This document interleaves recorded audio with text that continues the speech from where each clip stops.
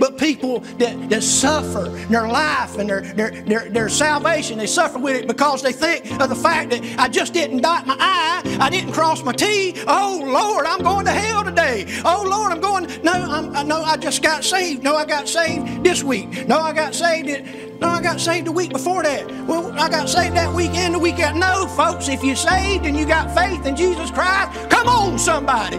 Glory to God. Peter said we saved. Settle that stuff.